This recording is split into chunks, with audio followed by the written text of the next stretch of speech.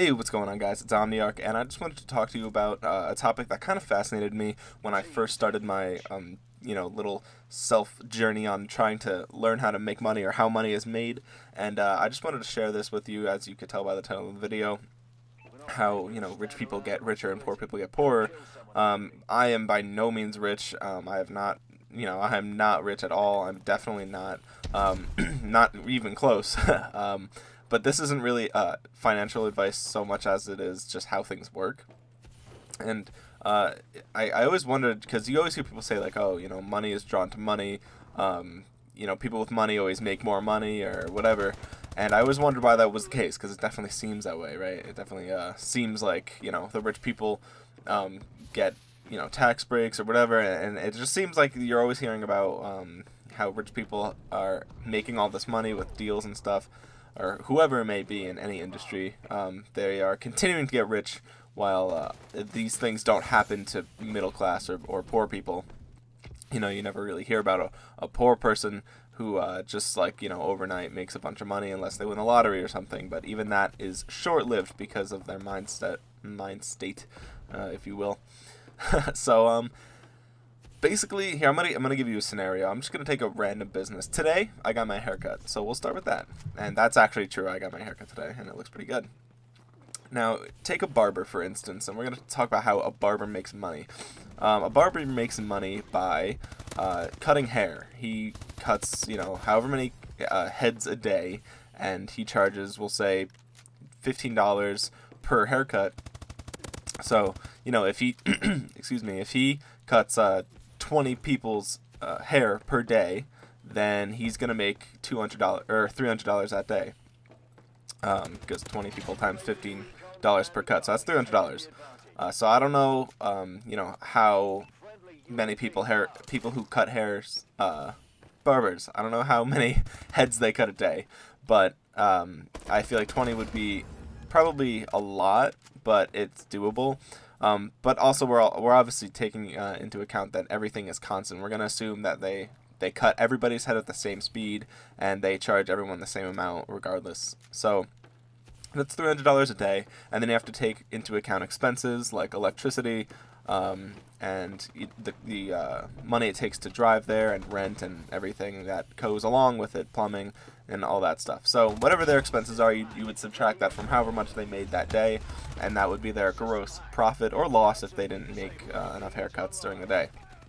And that's it. So if you look at that and you say, okay, well, how can he make more money? Well, the first thing you could say is he could charge more per haircut.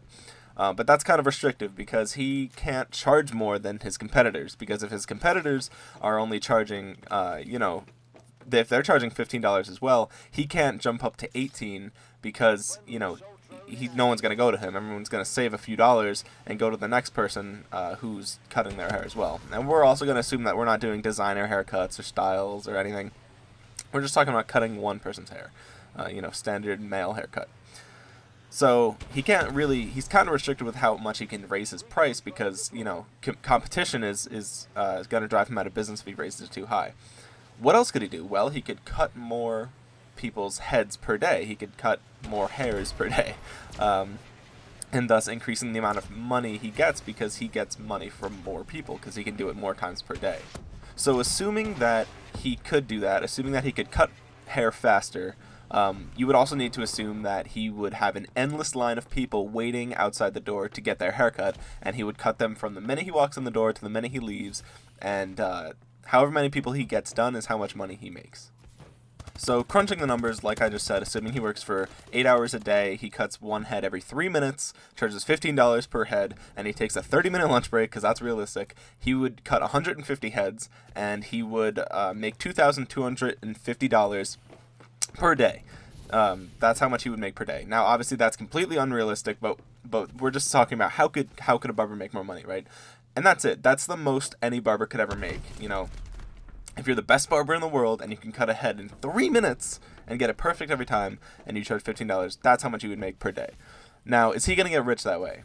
No, because he's going to make more money, yes, but that's the most he can make per hour. He can't increase the amount of money he makes per day higher than that, because he's already you know, limited with competition with how much he can charge, and he's already the best and fastest at what he does. So that's the most money he can make. And, you know, obviously he could lower his expenses and stuff like that, but in terms of making money, making, you know, just money coming into his pocket, that's the most he can make.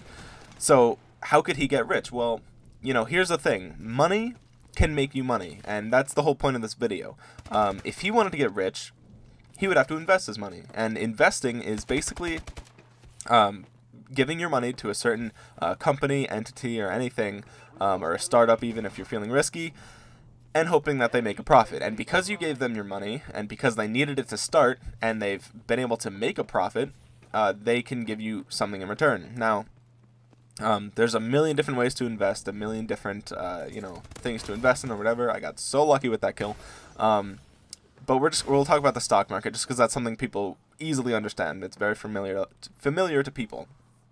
How does the stock market work? Well, you buy stock in a company, whatever company it might be. The popularity of the stock, you know, how likely it is to go up, is generally indicated by how much it costs. You know, blue chip stocks like Apple or Microsoft, they're pretty much guaranteed to continue to rise and not really fall by too much. It's pretty much a safe bet to invest in blue chip stocks because they've shown for very many years that they're going to continue to be innovative and continue to dominate their field and increase their stock price, or the price per share.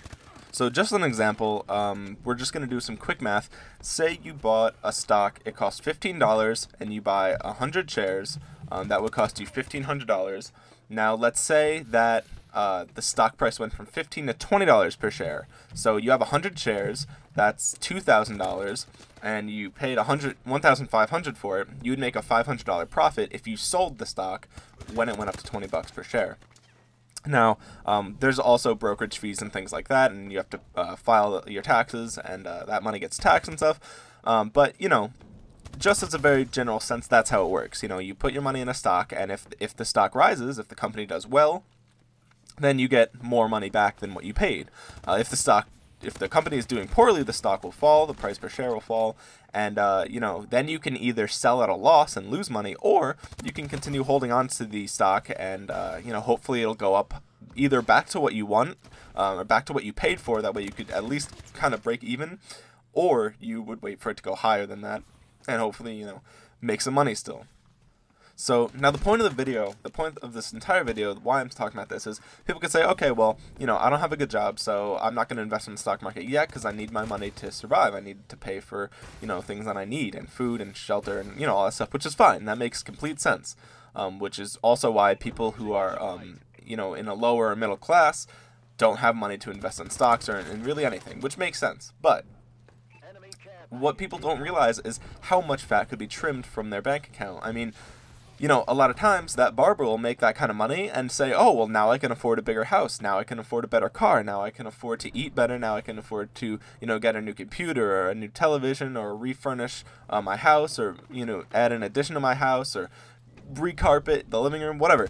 People see an increase in their income as an excuse to live better, or, you know, do something along those lines, and that's not how you get rich. You know, just because you've gone, you know, from one income level to another that may be slightly higher, doesn't mean you should spend slightly more. You know, it would be more intelligent to save the extra money that you've made by increasing your wage and putting it in a brokerage account, and, you know, doing some research on stocks on the side. And, you know, if you are good at research and if you can come up with a good company, you can invest in them, and then you could double the amount of money that you've invested, or triple it, or whatever. And, you know, people do this through 401ks and stuff like that, but, you know, just by not buying that new computer, or not putting an addition on your house, or living below your means, basically, you can save money and put it into accounts and make money that way. And that's how rich people get rich. You know, and they do it on a much larger scale because they have millions of extra dollars, because they've done it over and over again, or they inherited the money from their parents or whatever. But that's how it works in a nutshell. Obviously, that was a super simplified version, but that's just the theory. That's just, you know, the mindset, the way you have to be thinking if you want to go from middle class to rich. And I thought that was a fascinating topic because I never thought of it that way. I always thought, oh, I made an extra few bucks, I can, you know, buy a new game or whatever. And, you know, that's not how you have to think if you want to eventually get rich. But anyway, this has been a pretty sweet gameplay. Hopefully you enjoyed the commentary. I really put some thought into this one, and it's something that I really enjoy. So if you did, please drop a like on the video. It really helps me way more than you even can know. And also share the video on Google, Facebook, and Twitter if you really enjoyed it. And always, as I would say, subscribe to my channel if you enjoyed videos like this one, and that's pretty much it, guys. Thanks for watching, and I'll talk to you later. Omniarch out.